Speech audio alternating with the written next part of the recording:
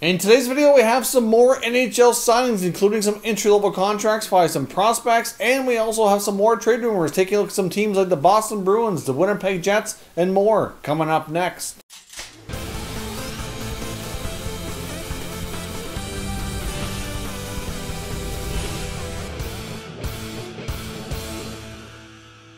So welcome back to another video here at Top Shelf Hockey. Now, as I mentioned, we have some more signings to discuss here. Of course, we had the big signing earlier, Zdeno Chara signing with the Washington Capitals, which we did a video on earlier today. If you missed that, I'll link it here in the YouTube cards. Of course, he signed a one-year deal with Washington, so his time with the Bruins is now coming to a close. Now, the signing we had here today was one we talked a little bit about yesterday, something that I said was likely going to happen, and we should be able to make official today, and that's Derick Brassard signing with the Arizona Coyotes. He signs the veteran contract, typical one-year, $1 million deal. So, of course, he basically will replace his old pal, Derek Stepan, in the Coyotes organization, of course, who was recently traded to Ottawa. So, obviously, that gets a veteran center iceman with the Coyotes, but at a much cheaper price when it comes to the cap hit, at least, for Brassard compared to Stepan. Of course, Stepan was only owed another $2 million this year, but his cap hit was 6.5.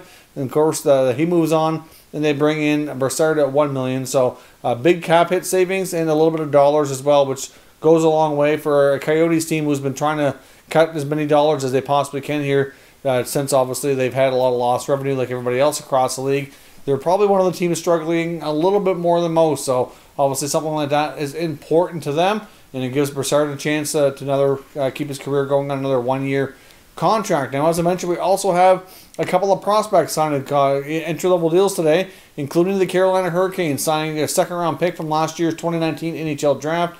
Jamison Reeves gets a 3-year entry-level deal. Of course, a standard contract for entry-level rookies. The center iceman playing in the OHL for the Sarnia Sting the past few years, so obviously he'll be looking to make the jump here. I would not be surprised if we see a few more teams sign some more prospects that might not have their entry-level deals yet, given there's some uncertainty where they're all going to be able to play. We know the East Coast League is going to be down to a smaller number of teams playing this year, and we did get some updates on the American Hockey League earlier, which obviously we'll touch on here shortly, but they will be having a season by the looks of things, similar to what the NHL is going to be doing. But Jamison Reeves gets his entry-level deal with the Hurricanes.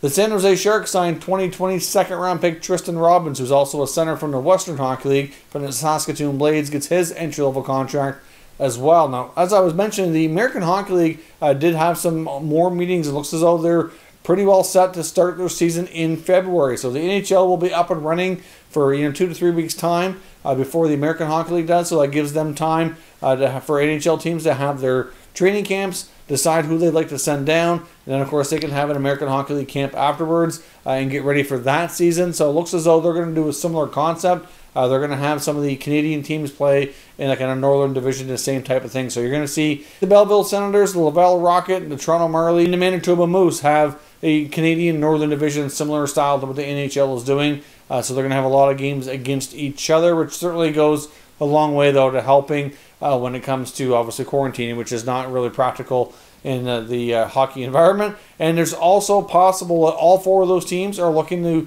consider having their AHL affiliates play out of their NHL arenas to make it even more simple. Of course, in the case of the Manitoba Moose, they're already doing that, but the other 3 American Hockey League franchises are looking to do the same. So maybe Belleville might be playing in Ottawa instead. Of course, Toronto obviously plays in the same city, but they might be using the same arena, and the Laval Rocket might be sharing the Bell Center with Montreal as well, just to keep things even more simplified, and it's easier to kind of set up a little bit of a somewhat of a closer to a bubble concept for those teams. But the details from the AHL's return to play is just slowly kind of trickling out here as they had a bunch of meetings over the last day or so. Now, as I mentioned, we have some more trade rumors I want to talk about. Obviously, teams are still making moves to become cap compliant, get their roster set for the upcoming 2021 NHL season. I want to talk about the Boston Bruins first up. Now, of course, as I mentioned earlier, and of course in the video earlier, Captain Zdeno Chara is gone after 14 seasons with the Bruins. He's no longer going to be wearing the black and gold this season. It's going to be weird seeing him play with the Capitals jersey on, but as we've been reporting and listening to the Boston Hockey Now media especially, indicating for some time that he likely wasn't going to be going back, that it looks as though the Bruins want to go in a different direction, and that's exactly what they're doing. But they apparently are still looking at the left shot defenseman market when it comes to trades and free agency, and kind of examining their prospect young defenseman as well, and trying to decide here what to do. I mean, they very well could give more opportunity to guys like Jacobs-Borrell or Vakanainen, for example. Obviously, they could look to the free agent market. They've been linked to some other defensemen that are still out there, like a Ben Hutton, for example, a Sami Vatanen, even a Karl Alzner is a guy they've been linked to as well, that they could all sign for fairly cheap contracts to bring in for extra depth and to have more insurance. You're going to need lots of defensemen if you're going to have any chance at having a deeper playoff run. So obviously that's a possibility, but they could also turn to the trade market. I mean, the Bruins have been relatively quiet this offseason outside of getting a few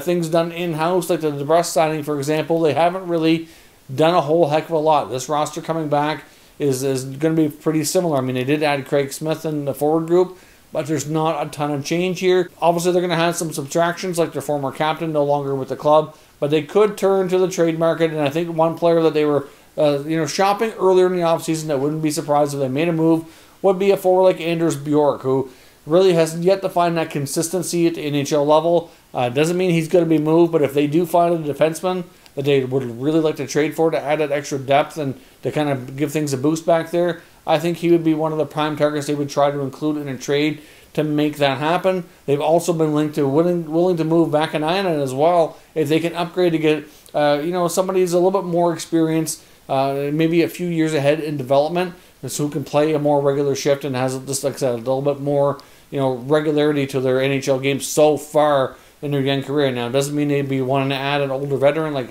what they had in Chara, but at the same time, they can get somebody with a couple of years experience. They would make that move as well. So those would be the prime players that could still get moved by Don Sweeney and the Bruins if they decide to go the trade route, but they could go the easier route here for right now and bring in an extra UFA defenseman for added depth, give the youngsters more of an opportunity and kind of see how things play out. And they very well could be players to add to their roster later on into the seasons, depending on how things go. It's going to be a different looking Bruins team without their captain. Obviously, Pasternak's going to miss the start of the year as well. It's going to be a very different time in Boston. Obviously, I'd fully suspect the next captain will be Patrice Bergeron. I don't think there's really much to think about in that regard. Obviously, they'll have to add an extra A to somebody else as well, where he already has an A on his jersey. So I would think Krejci probably keeps his A. We'd probably give the other one either to Marchand or maybe a defenseman. I'm not sure what they'll do. But either way, I think it's fair to say Bergeron will wear the C for the Bruins moving forward, which is certainly a well-deserved accomplishment for him. He's basically been like a second captain to them for a long time. Anyway, now, when it comes to the Winnipeg Jets, I want to talk about them in the trade rumor mill. We talked about them a bit yesterday in Jack Roslovic's name being out there. And then we did get confirmation today from Pierre LeBrun of TSN and The Athletic, confirming that he's talked to his agent, Claude Lemieux, and that Jack Roslovic has indeed asked for a trade. So not only is it something that he would prefer, but he has officially requested it. And at this point, it's not really clear the Jets' intention. Listening to comments from GM Kevin Cheveldayoff, I don't think he's really in a big rush here. Comments from him indicated that they're still trying to negotiate a contract, and I still think they're trying to do that. But at the same time, Roslovic wants out, and he's made that public now, and I think they've done that to put a little pressure on Winnipeg to make a move. I don't think Roslovic has a whole ton of leverage here, to be completely honest. I mean, he's a player who's really not overly established as a bigger name. He's been inconsistent, and yes, he's been kind of held down in the lineup, played a smaller role than he would have liked. But, it is what it is. I just don't think that, teams are going to be banging down the door to make a trade. I think there will be interest for sure. But from the Cheveldayoff standpoint, he's not going to just give them away. He's going to wait to find the right move that works for the Winnipeg organization. And if that comes later on, then, Roslovic could be missing part of the year. And it wouldn't be completely surprising if he ends up in a holdout situation. And maybe things get interesting as we get closer to that deadline for when RFAs need to sign to be able to play this year, because they can only miss so much time. Normally, that cutoff is December. Obviously, it's different this year because the season's starting at a different time. But still, there's always deadlines for that type of thing to be made. So, but right now, I think the leverage is in Winnipeg's hands. If they decide to let them sit, so be it. They'll wait, find the right trade, and go from there. I would think some teams, though, like the Blue Jackets, would be a prime team who would be coming to be interested, as I mentioned last night as well. I think the Jackets are a team looking to add offensive players. He would be able to get a bigger role with them, and we know they've had trade discussions before. So not sure he's the player that the Jackets want exactly, but I can see there being some interest on that regard. There's a few other teams as well, probably teams that are mostly rebuilding would be the teams I would suspect would be the most interested for the most part here. But Roslovic apparently wants it at Winnipeg, and we'll see if how quickly the Jets and Cheveldayoff are to accommodate. Now, lastly here, I want to touch on the Los Angeles Kings. We have comments from the Kings organization indicating that they're willing to use their cap space if they can get a favorable deal to take a not-so-favorable contract off another team's hands. Basically, they're alluding to the fact that if a team wants to make a deal with them and give them an incentive to take a bad contract on, of course, on a short-term basis, they would be willing to do that. So that is, not a huge shock. I mean, the Kings right now, as we know, have a deep prospect pool. They've made some moves to add this offseason, and they're a team that's going to be on the rise here in the next few years as a lot of these prospects become more regular players and see what they're made of at the NHL level. They have over $12 million in space. They've made it known before they'd be willing to add, and they're willing to add not only to make the team better, but to make the team better for the future as well. So we'll see. I mean, you're looking at teams that are up against the cap that need to make a move. You're looking at teams like the Vegas Golden Knights, for example. Maybe they could get themselves a player like Jonathan Marchessault out of Vegas. I mean, that would be a nice add for the Los Angeles Kings. Obviously, a guy like Marchessault would make them better now and into the future, would fit well with what they're looking to do. You look to a team like the Vancouver Canucks that need to make some moves.